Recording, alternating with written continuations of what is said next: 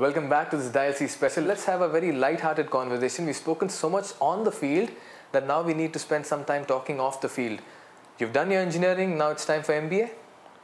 Yeah, I'm actually pursuing my MBA with the same college that I finished with. It's called SSN College of Engineering. It's affiliated with Anna University. So I'm pursuing my MBA. Hopefully I'll finish it soon. Right, Ashwin, how's been the adulation and how many female fans today you have after winning the World Cup, and what's it been like, the frenzy? Tell me. You sometime back told me that small little students come outside your gate and they call for your name. There's a school very nearby to my place, and after the school's over, people know I live around this area, so they're just not sure about which house it is, so they come around, I inquire the neighbors and all that.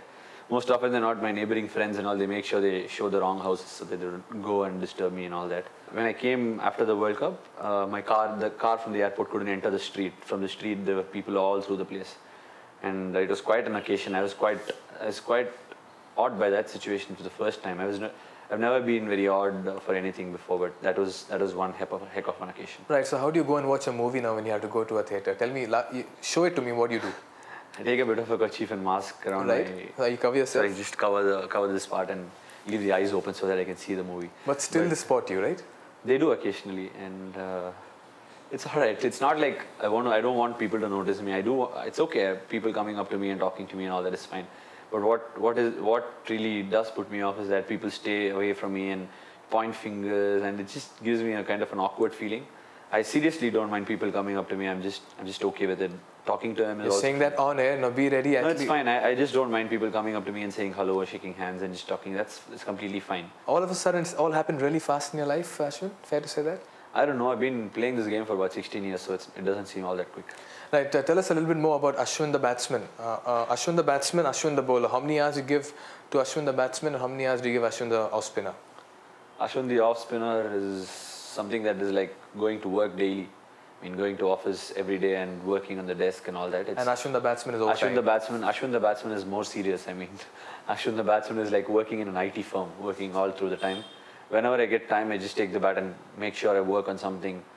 And it's been paying off. I can definitely see a difference in the way I'm batting. I'm coping up with international quality bowlers much easily than what I thought I could. And in a way, I shouldn't be saying that. I think I can definitely handle international bowling with much more ease in the future to come. Quickly, you've bowled alongside Harbhajan Singh, you bowled alongside Muralitharan. How was the experience with Murali? You spent a lot of time with him in the Chennai Super Kings dressing room. He's quite a character as well. Yeah, Murali is a lot of fun. I just love every bit of what Murali does. He's heaps of energy. He's a bundle of joy, and these are the two best phrases I can find to talk about Murali. He's just a great person. He doesn't sound or seem like a person who's picked up 800 test wickets. He's all down to earth, and every time, all that occupies his mind first up is winning the game for the team, and it's so exciting to see. And one thing which is very, very surprising for me in terms of Murali is that he never takes any game lightly. He prepares for every game. Unknown commodity he thinks is very dangerous. If he doesn't know somebody who's coming up against him, he tries and inquires about them.